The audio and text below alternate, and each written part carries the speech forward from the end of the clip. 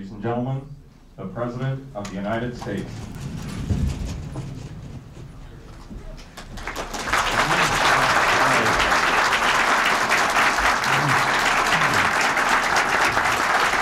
Thank you.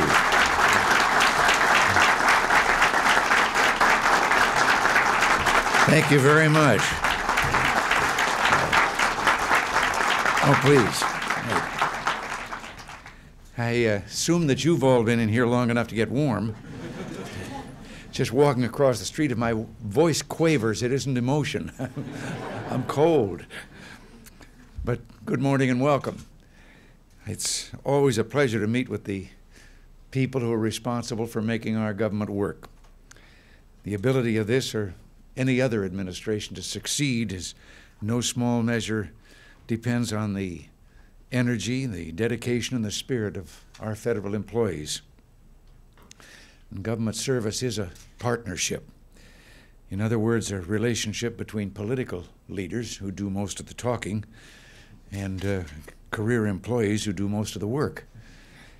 When we speak of government, we may think of an impersonal bureaucracy with lots of regulations and paperwork.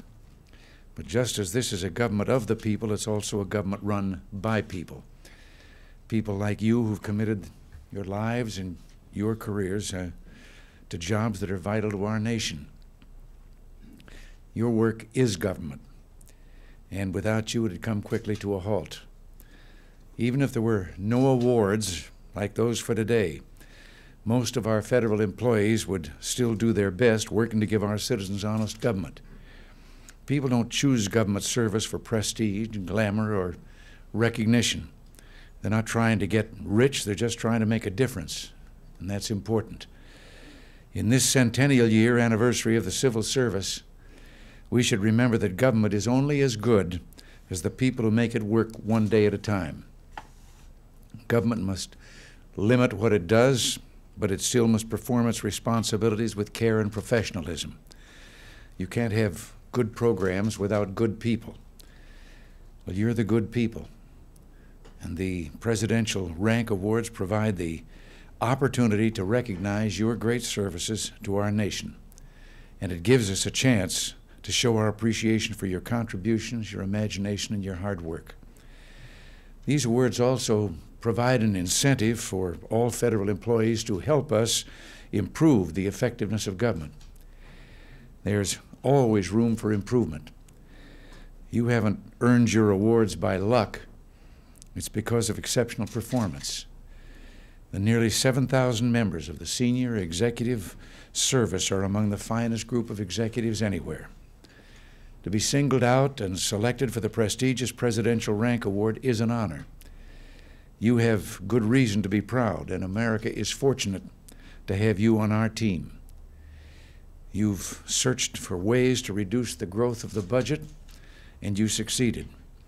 You've looked for more efficient ways to run programs, and you've found them. You've tried to better serve our citizens, and you're doing it.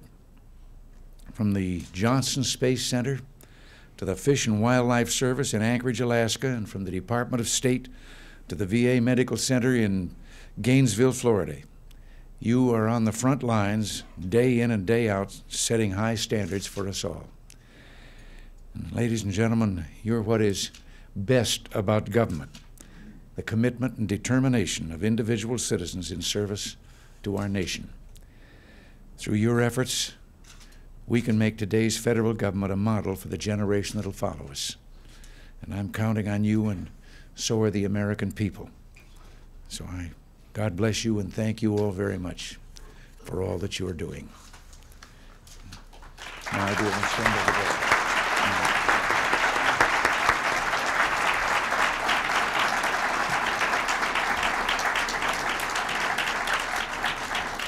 Thank you very much, Mr. President, and it's my pleasure to introduce to you the best in the federal government. First, Mr. Lawrence F. Ayers, Deputy Director, Management and Technology of the Defense Mapping Agency. Thank you very much, Mr. Grace. Thank you. William D. Bettenberg, Deputy Assistant Secretary, Policy, Budget, and Administration, Department of the Interior. Thank you. George J. Bradley, Principal Deputy Assistant Secretary for Internal Affairs, Department of Energy. Has Mr. Brown arrived? He is Deputy Director of the Bureau of Political and Military Affairs for State. I hope it isn't something too serious that's kept him away. Next, John E. Carson, Director, Office of Finance and Management, Department of Agriculture.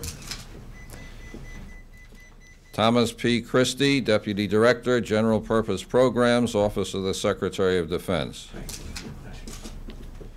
Philip B. Culbertson, Associate Deputy Administrator, National Aeronautics and Space Administration.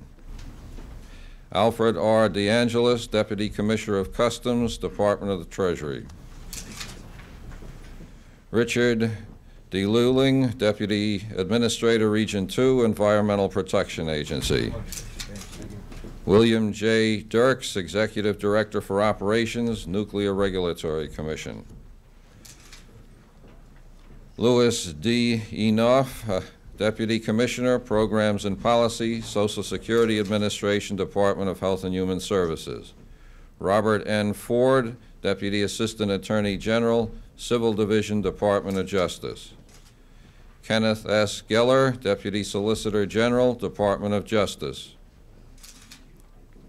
Milton N. Goldberg, Executive Director, National Commission on Excellence in Education. G. Phillips Hanna, Chief Labor Branch, Office of Management and Budget. David C. Hardison, Director, Concepts Analysis Agency, Department of the Army. Anthony L. Idalag, Deputy Assistant Secretary, Budget, Department of Health and Human Services.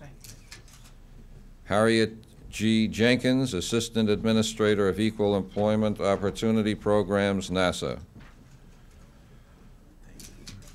Beryl W. Hayes, Technical Director, Naval Weapons Center, Department of the Navy.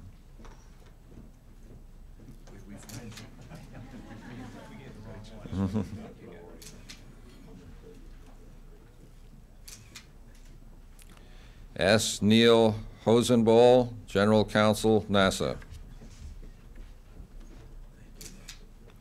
Seymour J. Lorber, Director, Product Assurance and Test, Material Development and Readiness Command, Department of the Army. Glenn S. Lunny, Manager, Space Shuttle Program Office, NASA. Thomas E. Malone, Deputy Director, National Institutes of Health, Department of Health and Human Services. Robert L. McPhail, Administrator, Western Area Power Administration, Department of Energy. Norvan Meyer, Assistant Deputy Administrator, International Programs, Department of Agriculture. Carrie P. Modlin, Assistant Director for Budget Review, Office of Management and Budget. Robert O. Oswald, Jr., Technical Director, Electronics Research and Development Command, Department of the Army. Joseph P. Popel, Deputy Controller, Department of the Air Force. J. Malcolm Randall, Director, VA Medical Center, Gainesville, Florida, Veterans Administration. R.T. Rollins, Jr., to accept for him Mr. J. Morris, Agency for International Development. Keith M. Schreiner, Regional Director, Fish and Wildlife Service, Anchorage, Alaska, Department of Interior. H. Joe Shelby, Senior Deputy Controller for National Operations, Department of the Treasury, accepting for Mr. Connor. Eugene Selvin, Assistant to the Deputy Director of Science and Technology for Experimental Research, Defense Nuclear Agency. Lee B. Spencer, Jr., Director, Division of Corporate Finance, Security and Exchange Commission. Diane K. Steed, Deputy Administrator, National Highway Traffic Safety Administration, Department of Transportation. James P. Turner, Principal Deputy Assistant Attorney General, Civil Rights Division, Department of Justice. James W. Vaughn, Deputy Director, Naval Nuclear Propulsion Program, Department of Energy. Charles E. Wythoner, Associate Administrator for Administration, Federal Aviation Administration, Department of Transportation. Mr. President, these are your awardees for the Distinguished Rank Award recognition for the government. Thank you all. Thank you. Merry Christmas.